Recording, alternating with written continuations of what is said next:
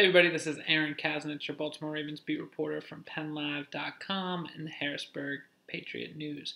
Now today we are going to talk about the Ravens' potential battle at punt returner.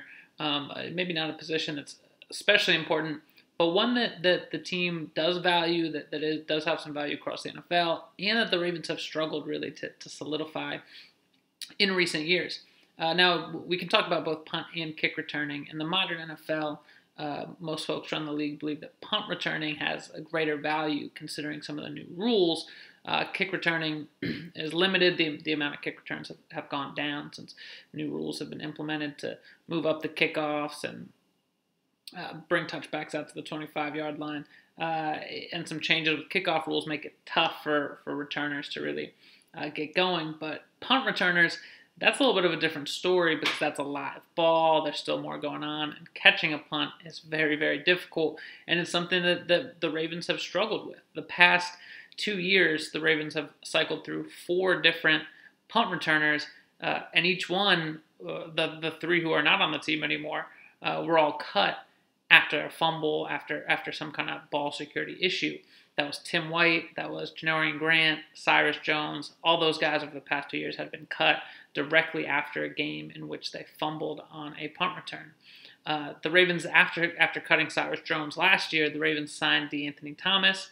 Thomas didn't have a great year in terms of punt and kick return average when he joined the Ravens, about halfway through last season, and he did commit a penalty, a costly penalty, throwing a block, an illegal block, in the Ravens playoff game, playoff loss against the Titans back in January.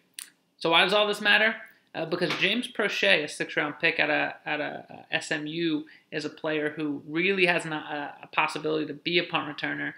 Devin Duvernay, another receiver the Ravens drafted, also maybe can bring some returning ability. But Proche is a guy who really was a very steady punt returner for SMU in college.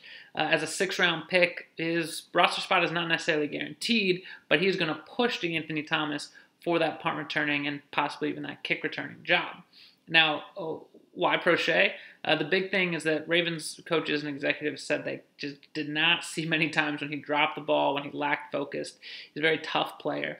He might not be explosive. He's not a Tyreek Hill who's going to necessarily electrify, burn past defenses all the time, but he does not make mistakes, does not drop the ball, and he's a shifty, strong, tough guy who, given some space, can make defenders miss and can really hit the holes hard. So if you got a guy who is not going to turn the ball over, which has been the Ravens' issues, a younger player who could replace Thomas and maybe grow, and the team could groom him as a receiver and a returner, there's a lot to like about James Proche.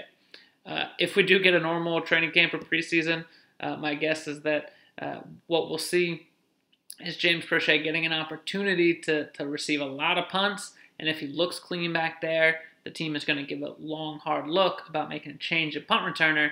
Anthony Thomas, it's his job to lose, but it seems like James Proche is going to come for it once we can get back on the football field.